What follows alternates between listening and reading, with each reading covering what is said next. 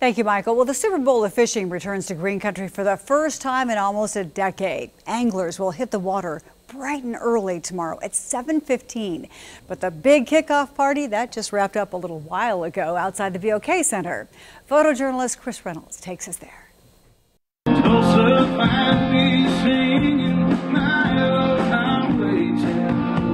Today we got a concert going tonight. Stoney LaRue, fantastic country artist.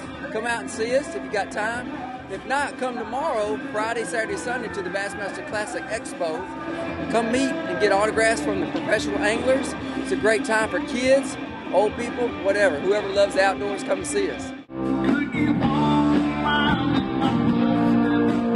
Tulsa offers a lot of entertainment. We come down here every chance we get. We've been looking forward to this. It was my wife's birthday this week, so one of the things that we had on our list was to come see Stoney LaRue.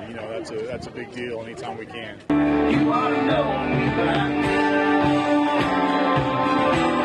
We've been fans for years, so we've seen them all over different states and everything. It's a great time, something new for Tulsa.